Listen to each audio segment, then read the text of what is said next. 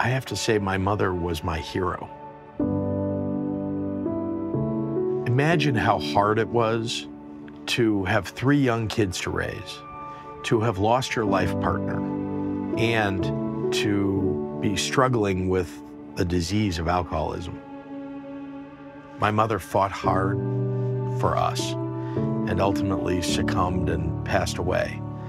But I'm still here. I can go fight for others. I watched and I think about even here as an adult and wonder how incredibly difficult that must have been. And it makes me want to stand up for people who are trying to overcome that same disease today, the disease of addiction of all sorts. And it makes me want to fight for the kids in those homes that just need a little helping hand. We knew that whatever she was going through and whatever we were experiencing as a result had nothing to do with whether she loved us or not. She loved us.